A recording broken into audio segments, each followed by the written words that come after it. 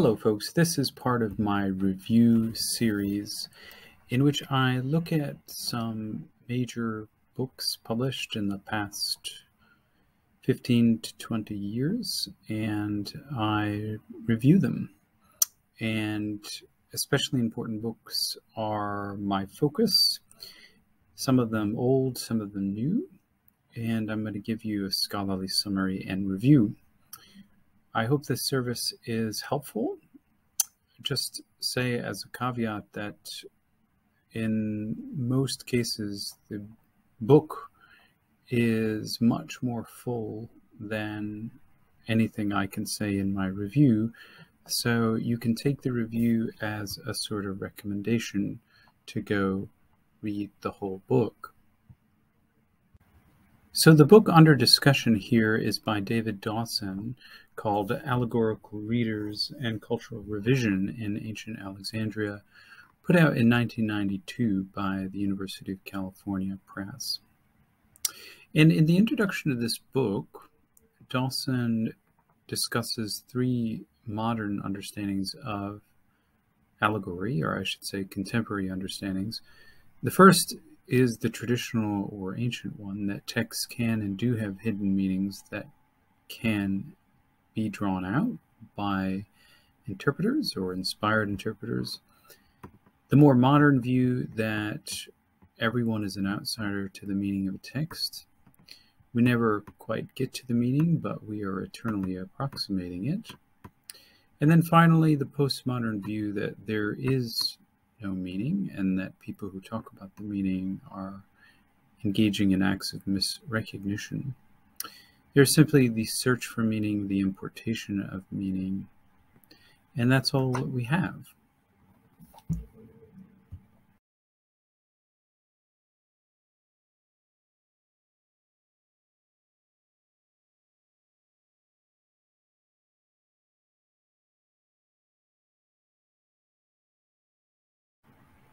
In chapter 1, Dawson talks about so-called pagan allegorists. I prefer to call them Hellenic.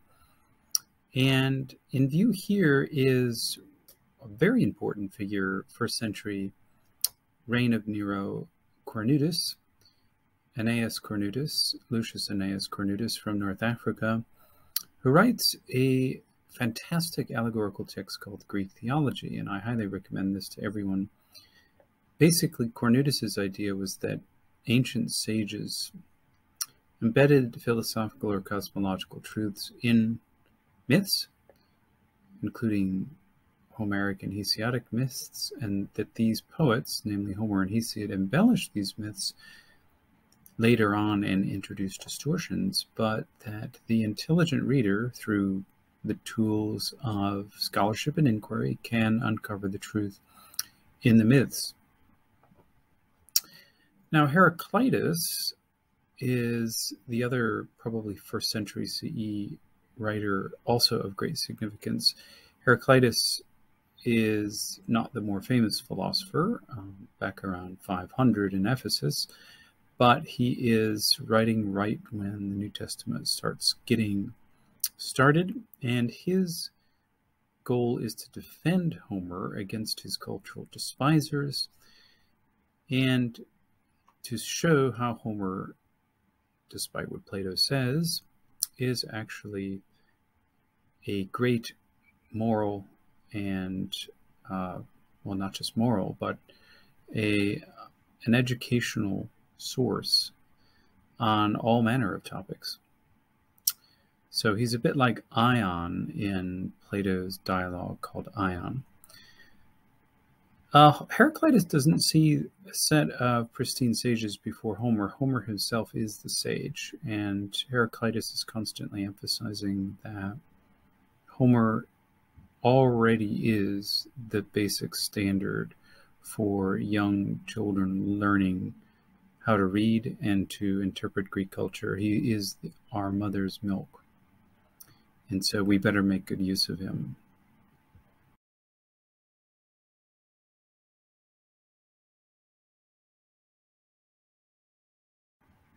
Chapter 2 is all about Philo of Alexandria, the great Jewish sage, who was in turn inspired by Aristobulus, Demetrius, and Pseudo-Aristeas. And Dawson has a discussion of Aristobulus and Pseudo-Aristeas before he jumps into Philo. Basically, Philo learned from his predecessors that Moses was, as in Cornutus, the primeval sage. And this Stoic idea was applied to this Jewish sage, and that Moses was a conscious allegorist, older and wiser than the Greeks, by use of a interesting dating system. Philo and his Jewish allies dated Moses before Homer.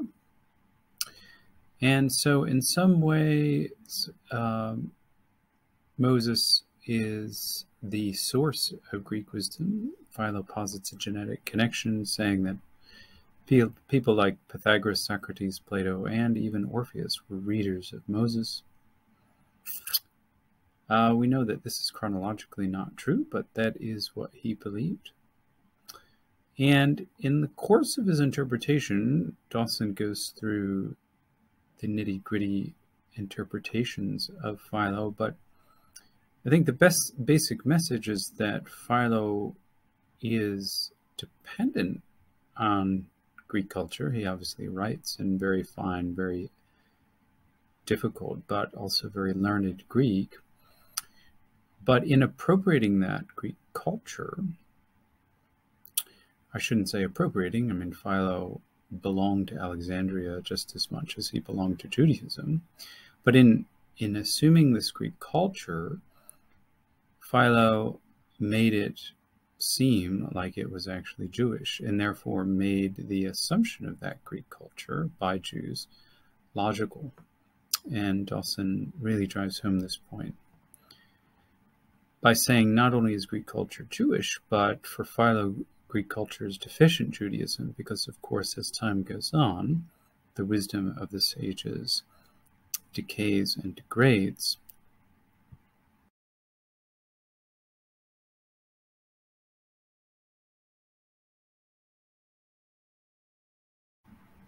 In chapter 3, Dawson turns to Valentinus. Valentinus is not necessarily and organically connected to Philo, but Valentinus is used almost as a foil for Philo, because whereas Philo was a very patient commentator who always upheld the biblical text and revered it and made very close comments on it, distinguishing himself and his views from the biblical text, Valentinus based his authority and creativity on what Dawson calls experiential knowledge of the divine or vision. And that kind of authority gave Valentinus the power, so to speak, to replace the biblical story with his allegorical reading, so that the biblical story disappears in the revision. And the revision becomes the new scripture, because according to Dawson, Valentinus is the author of the Gospel of Truth. This is contested, but the Gospel of Truth becomes the gospel for the Valentinian community, and it replaces, more or less, Genesis, at least according to Dawson. History, time itself, is dissolved by the eternal, and the self is dissolved into the fullness. And Dawson proposes that this particular mode of allegorizing arose out of Valentinus's own disappointment with history, a very contestable claim, thinking specifically of the destruction of the Jewish community in 117 in Alexandria. Dawson makes the claim that Valentinus subverted Judaism, so in that respect, Valentinus shouldn't much have cared about the destruction of Judaism. Dawson also claims that in the latent brachy theory, that Valentinus was a reviser of the Gnostic myth. This too is contested, and so the historical interpretations of Valentinus here have to be read as outdated, in my view. But still, this chapter is full of insights which should still be taken into account when we study the reading of Valentinus. And there are helpful comments on Valentinus's fragments, especially fragment 1 about the creation of Adam and his free speech, that are excellent contributions to the field.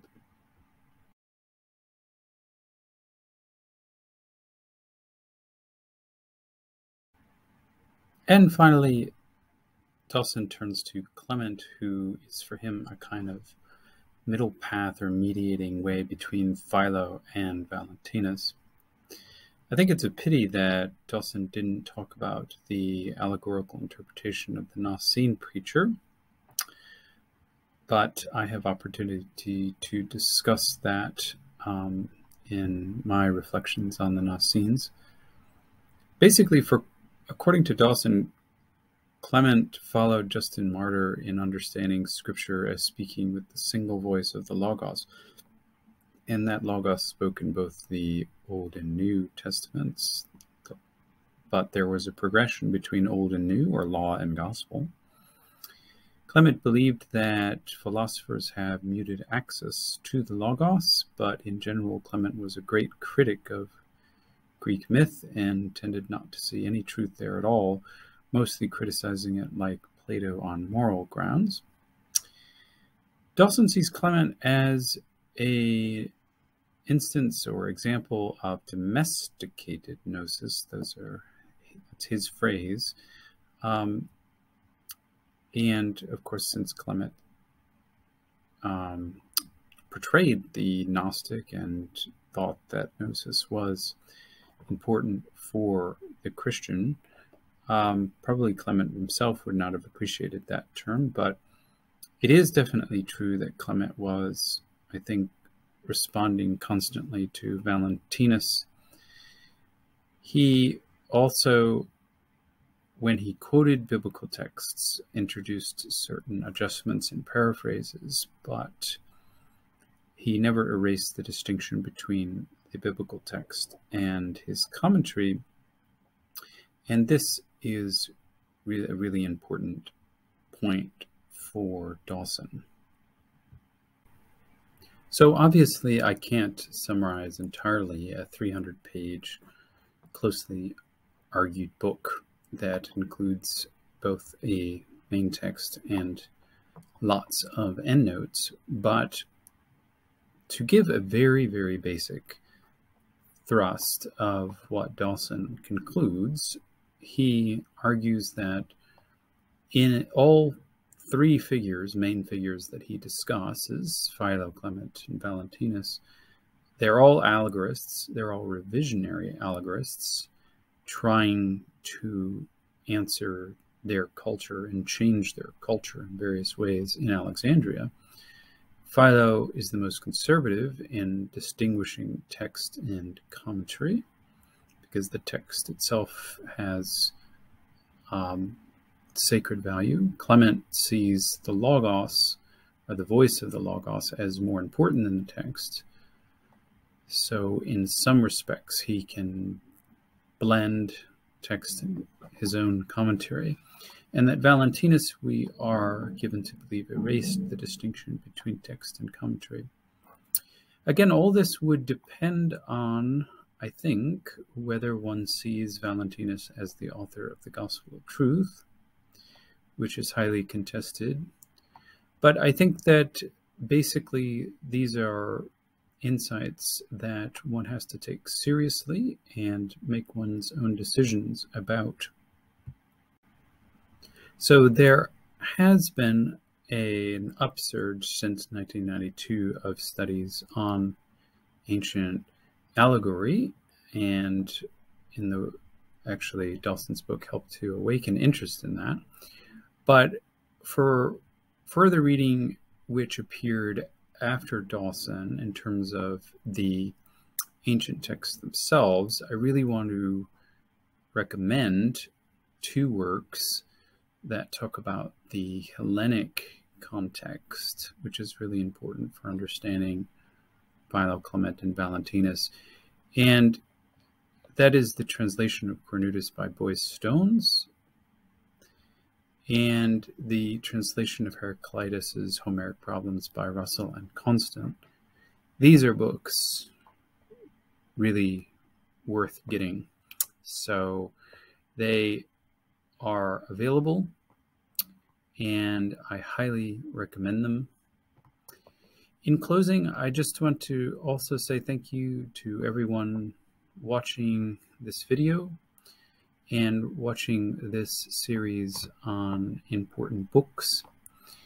I hope to release many more videos reviewing important books, and I hope that it will serve as a benefit to you when you are deciding what excellent, good scholarly literature you want to read and spend the money that is worth spending.